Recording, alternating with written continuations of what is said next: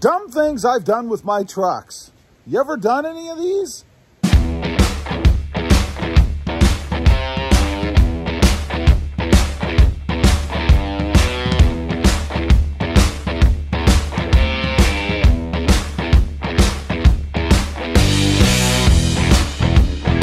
Well, good morning, everybody. How are you today?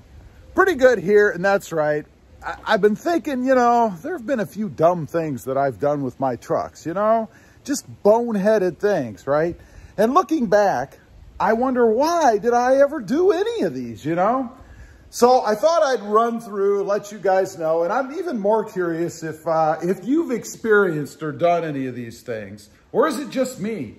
First off, we're going to start with the mundane, or the more trivial ones, I guess, and then work our way up to the big daddy. Number one, leaving the engine running.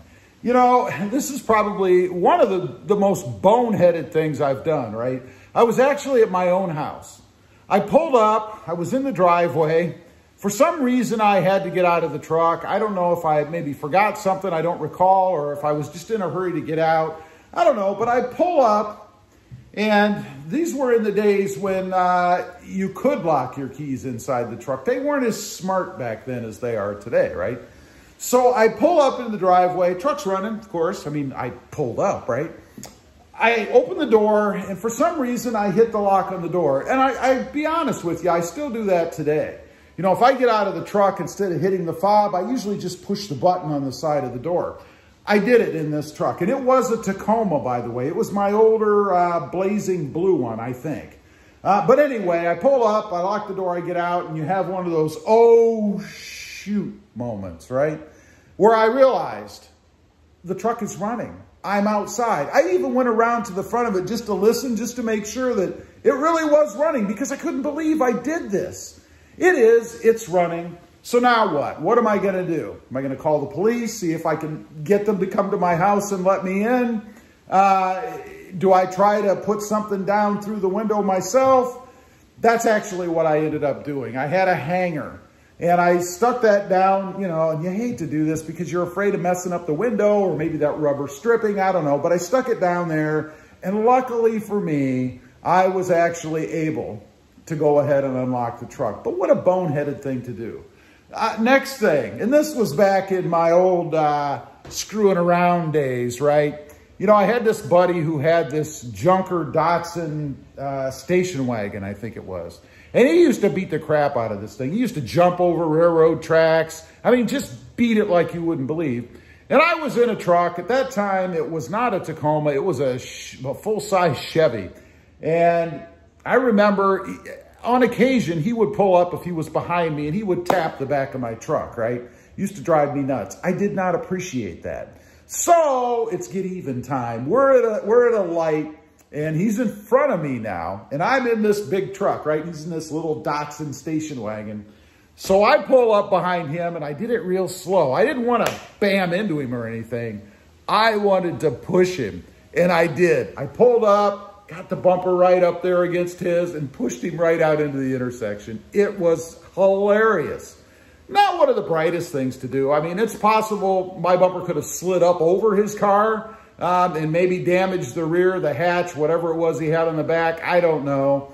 Maybe he could have even been hit by traffic that was crossing. It wasn't a smart thing to do. It was one of the dumbest things I've done in my truck, I think. Number three, left the lights on.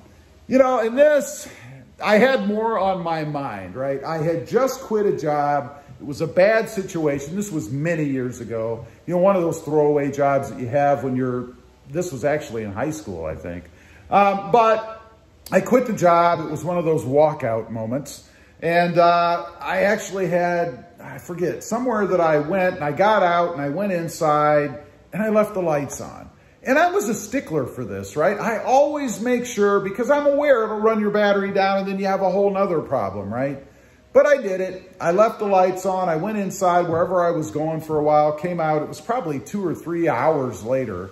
And click, click, truck wouldn't start because I ran the battery down. Now, fortunately, there were other people around. Somebody was kind enough to give me a jump. But what a drag that was. Number 4, I smoked a radio. You know, back in my early modding days, you know, I would change radios out quite frequently. I probably replaced every radio in every truck I ever had. And I didn't know a lot about it. And the radios were getting more and more sophisticated. You know, there were more wires on the back. So I hooked this thing up, I turn it on, and I smell smoke. And then pop, a fuse blows, right? Fortunately, a fuse blew because something was smoking. Now, I don't know, I don't recall if I could actually see smoke, but I could smell smoke. Guess what? Radio never worked again. I hooked something up wrong. Obviously, that pink wire was supposed to be a red wire, or that black wire was not supposed to go to positive. I don't remember what I did, but that was one of the dumbest things that I did. A brand new radio. Fortunately, back then, they weren't real expensive, but still, I think I was working as a dishwasher at the time, so I wasn't making a lot of money anyway. That was a drag. Number 5. One of the most dangerous dumb things I ever did in my truck, I lost a load. And this, you know, I kick myself still to this day. It wasn't that long ago. It was in the back of my Tacoma. Again, it was that blazing blue one, I think. That blue one was bad luck for me. But I threw one of those lawn sweepers in there. You know, those big lawn sweepers that you hook up to the back of a tractor, like a garden tractor. You pull it along and it has one of those little wheel-like things on it. You pull up leaves and sticks and all that stuff. Well, put it in the back of the truck, and I wasn't going far, maybe 2 miles. And I thought, you know, it's heavy enough. I didn't want to screw with whipping out the bungee cords and all that. And again, I thought it's heavy enough. It took 2 of us to lift it, not a problem.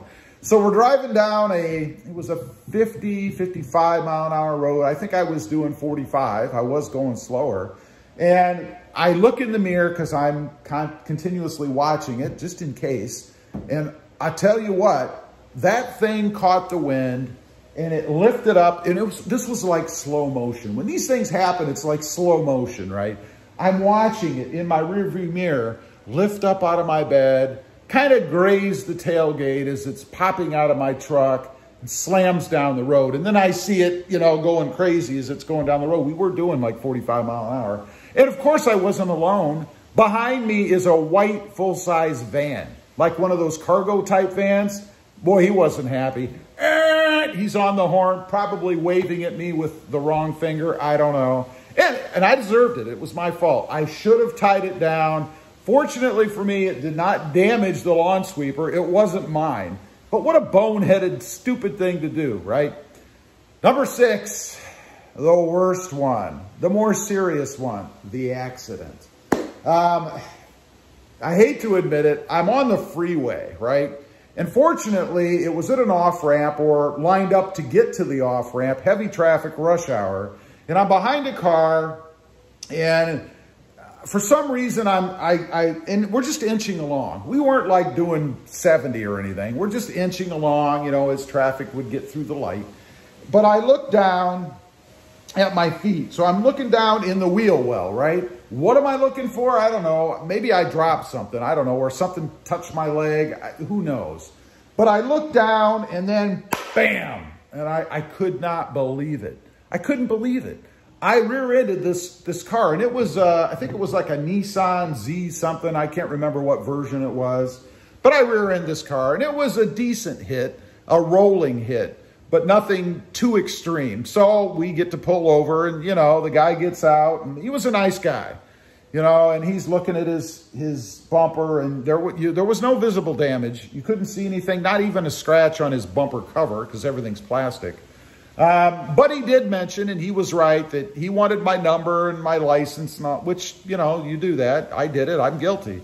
So I gave it all to him. And he said he was taking it in case he discovered any problems with it down the road, like maybe it pushed the bumper in and you couldn't tell because the plastic trim. I think he was in a hurry, or maybe he didn't want the men in blue to come. I don't know.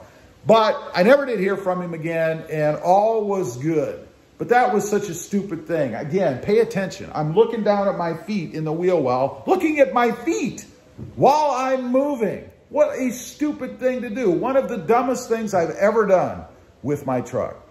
Anyway, leave a comment. Let me know if you've ever done anything dumb in your truck. I'd be curious to know. Or am I one. Certainly I can't be. Leave a comment. Also, real quick, I have 2 other channels.